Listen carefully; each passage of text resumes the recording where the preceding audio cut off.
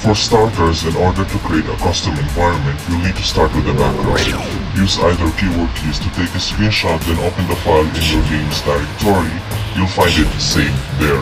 You need to open the file using graphics software that's not so basic. Microsoft Paint definitely won't help you out. So you can see I'm previewing the file in the game's directory, the JPEG file. I actually used Clip Studio Paint in this video.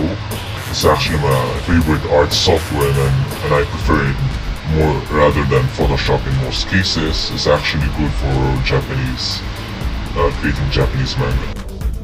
I recommend using a creative pen tablet or a pen display and a pressure-sensitive pen or stylus to create advanced-looking graphics. It's actually much way easier than using a mouse. So you need to start with a new layer, which is where you'll work on the environment separately from the screenshot and will be just used as a guide.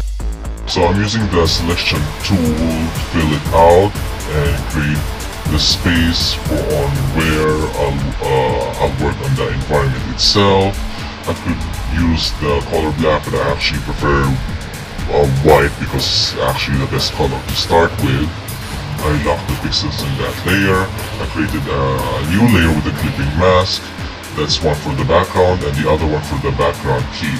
I placed the screenshot layer on top and lowering its opacity so I can simply see through and use it as a guide to draw the background key which I'm going to create.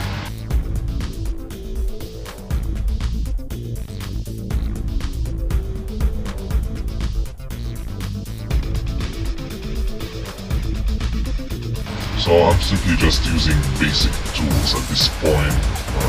Drawing a circle, a line. I'll just have to start with the oval.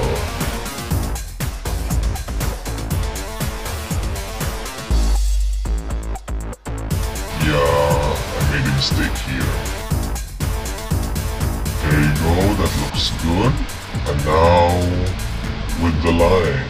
There you go, I'm drawing a straight line.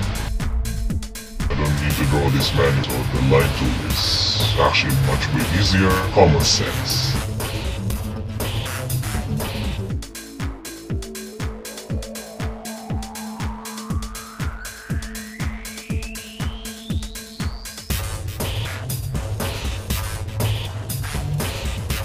And this may take some time to draw the curves, so I'm gonna speed this video up.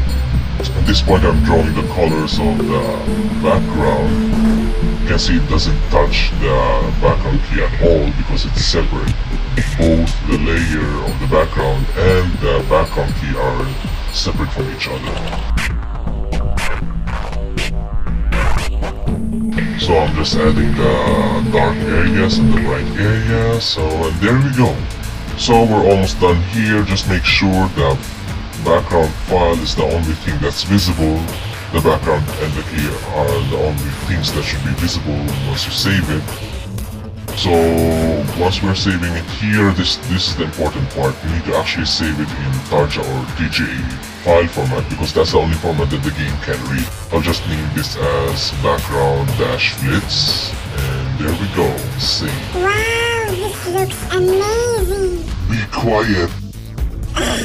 Fine.